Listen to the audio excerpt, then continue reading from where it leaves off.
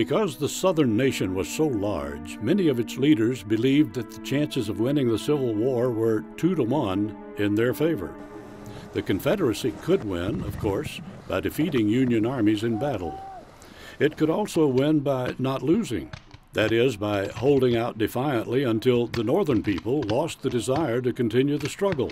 In either case, the outcome would be decided in Virginia. Richmond became the center of Upper South manufacturing. Its supplies mostly went to the Army of Northern Virginia. The giant flour mills here produced food for the soldiers and fodder for the horses. There were 7 textile mills here that produced uniforms and tents. And Tredegar Iron Works, where we are now stationed, produced almost 2,000 cannon with the help of Bologna Iron Works across the way. 75 million cartridges were manufactured here. In terms of geology, 3 different Virginias existed. Near the coast was flat, sandy country known as the Tidewater. To the west were the rolling hills and the clay dirt of the Piedmont. Virginia's western boundary extended to the great Ohio River until the 50 westernmost counties withdrew from the Old Dominion in 1863 and formed the state of West Virginia. Then there was simple geography. Harper's Ferry at the lower end of the Shenandoah Valley jutted into the north. The major rivers of Virginia ran from the west to the Atlantic Ocean. Hence, a Union army advancing south on Richmond had to find a crossing over each river. It usually was going to find Confederates in force waiting at any crossing, and the immense woodlands and plentiful roads of Virginia made the movement of troops much easier. 1/3 of the South's railroads were here in Virginia. The Civil War is the first war in which the railroads play a major part, and they will be a powerful factor. For many reasons, they could move more men and material than could a simple wagon train. They can move it faster, and equally importantly, they could move it in any kind of weather, whereas wagons would become bogged down in the mud from rain and snow.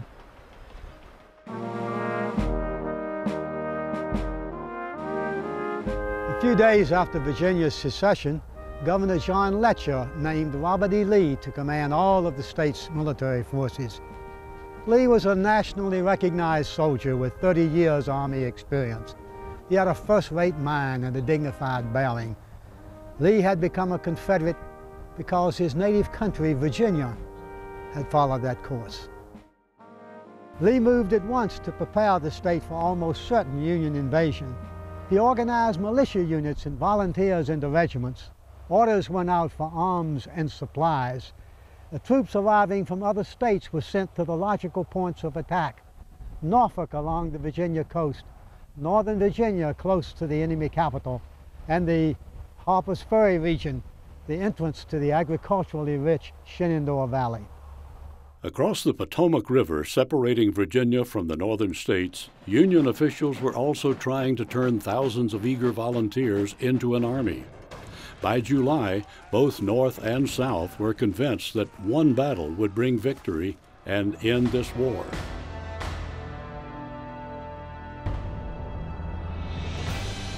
Two armed mobs, not old enough or experienced enough to be called armies, began inching toward one another. At stake was control of the intersection of 2 railroads at a village called Manassas Junction. It was only 25 miles from Washington. Each side needed the rail lines for communication, supplies, and to protect itself from quick movements by the enemy. On a hot Sunday in July, battle exploded. The Confederates had taken a position along a lazy stream called Bull Run.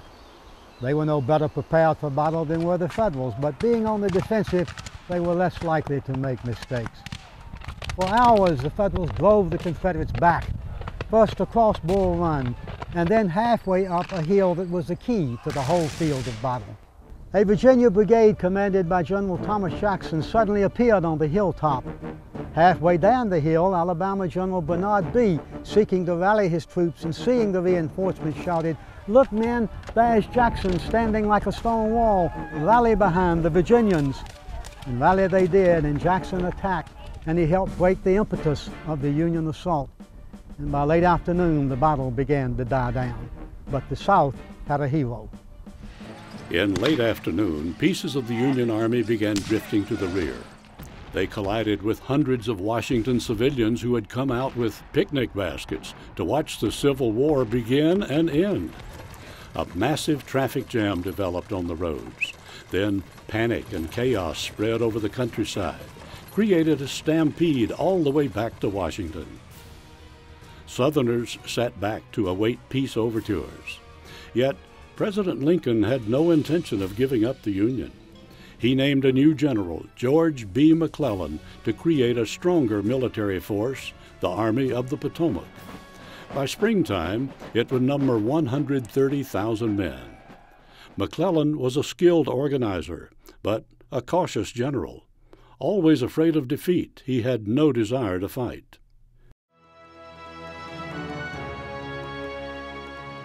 Before the military operations could resume, Virginia was witness to a big step in naval history.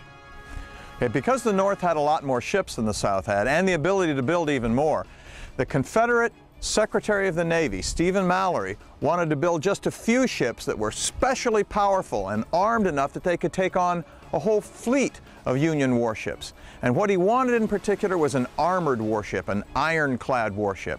His hope was to build one from scratch, but that proved to be very difficult. So what they did was take the hull of the USS Merrimack and reconfigure that into an ironclad by cutting away its masts and building a wooden superstructure on top, and then iron plating the thing all around with 4 inches of iron plate on top of 2 feet of wood.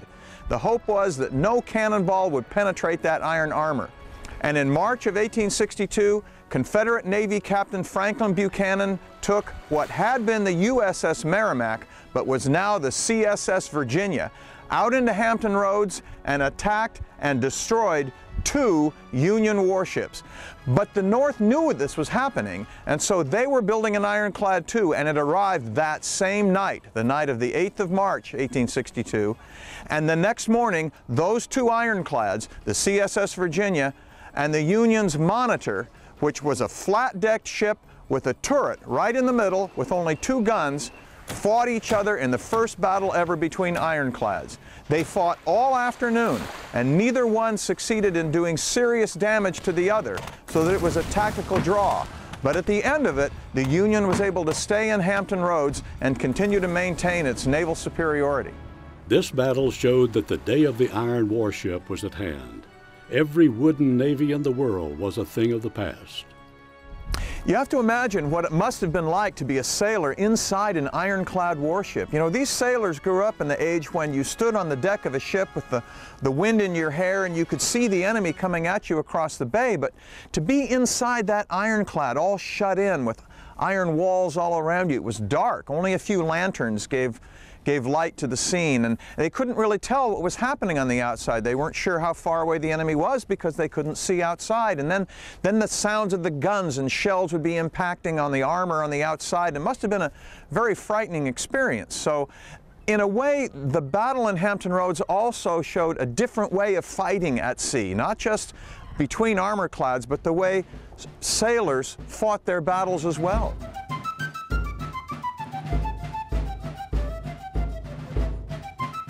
That same month, McClellan finally took the offensive because Lincoln ordered him to advance. McClellan's strategy was not to move directly overland toward Richmond. That would involve much fighting. George McClellan, the general of the Union Army, did not want to confront the Confederate Army head-to-head in northern Virginia. His plan was to go around it in an amphibious operation, loading his 120,000 men on board Army transports, taking them down the Potomac River, down the Chesapeake Bay, and landing them on the coast of Virginia in that peninsula of land that's formed by the James and the York Rivers, which is why this is called the Peninsular Campaign. Federals would then march up the unguarded peninsula with the rivers protecting their flanks. Richmond would fall with little resistance.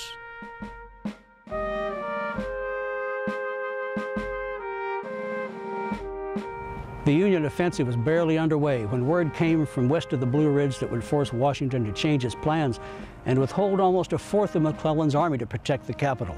Out in the Shenandoah Valley, Stonewall Jackson, with a force barely large enough to be called an army, was wreaking havoc. first two Yankee armies were sent against him, one from the north, one from the west. He beat first the one, then the other. In 6 weeks, Jackson would march his army nearly 600 miles, fight 5 battles, capture innumerable tons of supplies, and send 60,000 Federal soldiers reeling in retreat, and all with his own army of barely 15,000 men. Jackson had turned around the war for Virginians in the spring of 1862, and he'd shown that while he could stand like a stone wall at Manassas, he could move like the wind in the Shenandoah. In the meantime, heavy rains combined with McClellan's natural slowness reduced the Union offensive up the peninsula to a snail's pace. Outnumbered Confederates fell back slowly. Then, when a flooded river divided McClellan's army into 2 wings, Confederate General Joseph Johnston attacked the smaller force at Seven Pines. Much of the 2-day battle was in swamps and wet clearings. Johnston fell wounded on the 2nd day. McClellan's advance came to a permanent halt. Richmond lay only 9 miles away.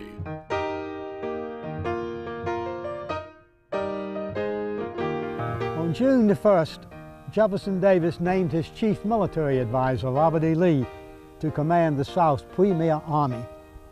Lee was ever aggressive, ever ready to do the unpredictable. He made immediate plans for a counterattack. Before he could launch that assault, however, he had to know where the end of the Union right flank was, and to pinpoint that location, he ordered his cavalry to ride out and reconnoiter the country.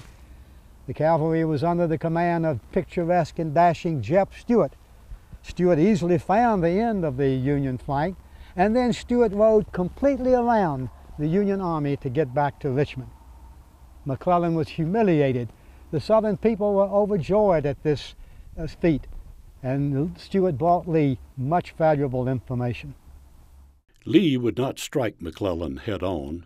Rather, he left 20,000 defenders facing McClellan's 80,000 soldiers and moved most of his forces to strike the northern end of the Federal Army. Stonewall Jackson's men would come from the Shenandoah Valley by road and railroad. They would cooperate with Lee's assault by circling behind the Union position and cutting McClellan's supply line. The vicious battles during the Peninsula Campaign cost 36,000 combined casualties, killed, wounded, and captured. This was more people than lived in Richmond at the beginning of the war. General Lee took great risks in his attacks during the 7 days battles. And even though he didn't destroy the Union Army as he hoped to do, he did save the Confederate capital. Now, Lee and Jackson turned their thoughts to shifting the war northward to threaten Washington.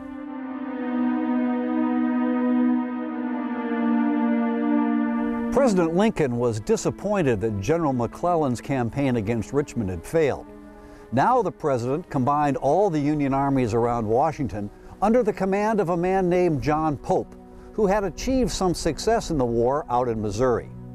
Pope was not a very likable man, and events would prove that his military skills were not equal to those of Robert E. Lee and Stonewall Jackson. Early in August, Pope's army started south through the Virginia Piedmont. The Union general's intent was to seize the Central Virginia rail junction at Gordonsville and strike toward Richmond from a new direction. Lincoln ordered McClellan to abandon the peninsula and assist in Pope's campaign. Lee beat both Union generals to the punch. Convinced that McClellan no longer posed any threat on Richmond, Lee sent half of his Confederate army under Jackson to Gordonsville to try and stop Pope's advance there. In a sharp fight on August 9th at Cedar Mountain, Jackson did stop Pope. A week later, Lee arrived with the rest of the Confederate army, and the two generals made plans immediately to attack Pope before elements of McClellan's army could reinforce him. General James Longstreet's corps would occupy Pope's attention along the Rappahannock River, while Jackson's half of the army would move north around Pope's forces, turn east through Bull Run Mountains, and strike Pope's supply base at Manassas Junction. Stonewall Jackson's Virginians became known as foot cavalry because they marched so long, so fast. Now, in late August, Jackson took his men on a wide circling march in which they covered 56 miles in 2 days, then destroyed Pope's supply base far in his rear at Manassas Junction. An angry Pope turned and came after Jackson, For 2 days there was heavy fighting in the woods and open grounds here at Manassas. On August 30th, Pope was in the process of launching a major assault when suddenly James Longstreet and the other half of Lee's army assailed his left flank. The Union Army fell back in disorder. Lee had won another victory, and for the first time, Virginia was clear of major Union forces. With victory at Second Manassas, Confederate successes came full circle. The war in Virginia had begun 13 months earlier on those same Manassas hills. 3 Union armies had sought to take Richmond. 3 other Union military wings had struck the Shenandoah Valley. All had failed. In the 90 days of June, July, and August, Lee had begun fighting at the outskirts of Richmond, and soon had shifted the action to the outskirts of Washington itself. It was now time, Lee said, to take the war into the North.